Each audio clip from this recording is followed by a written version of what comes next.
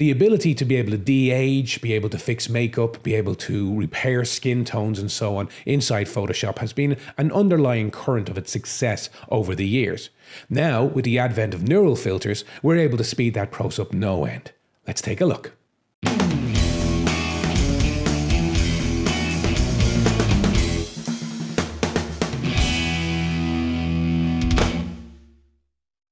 Hi, I'm Jerry Coleman from UCD Professional Academy, and I'm going to show you how to get perfect skin results every single time using neural filters.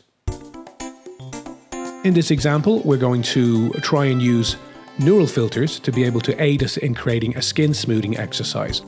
So we want to look at removing some blemishes from the skin, maybe some shine marks, some areas where the makeup could be a little bit touched up here and there, and indeed generally give an overall veneer or sheen to the overall finished effect. So we're going to use our neural filters. We're going to go to Filter, Neural Filters, let it open up its large dialog box as usual.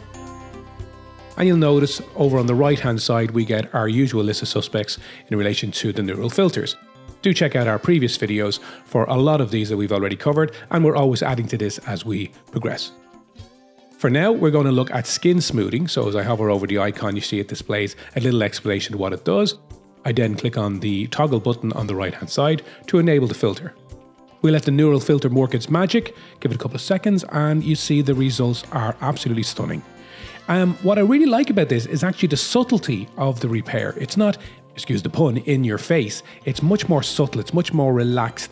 And that's the beauty of what these neural filters are excellent at providing, right? It's the AI reading the situation, giving you the results you want to see, but also not overpowering it so it looks over effective, right? We can always go and compare by clicking the little toggle buttons down here to see like for like.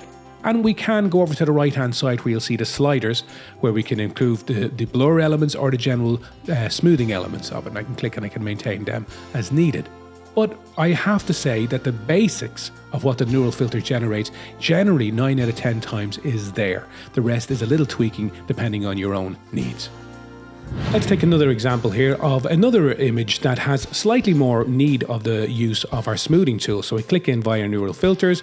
We enable again the skin smoothing tool, let the AI do its job, and you'll see after a couple of seconds it does a very good job of clearing up the complexion there. I can go over here, of course, as usual, and increase the blur and the smoothness to get more effects on it, but sometimes we can lose the essence of what we're trying to deal with. For me, it's always a nice remedy to use part of the skin smoothing options and then follow that up with using render tools inside Photoshop, the likes of our spot healing tool, healing brush tool, clone tool, patch tool, with all those elements to kind of finish out as we need. But in general, it's really done a lot of the work for us. Good job, neural filters. And we'll finish off with this final example, which is a black and white image. Now, black and white images can display more blemishes within the skin that we may want to repair. So in the context of this one, I'm going to go neural filter again.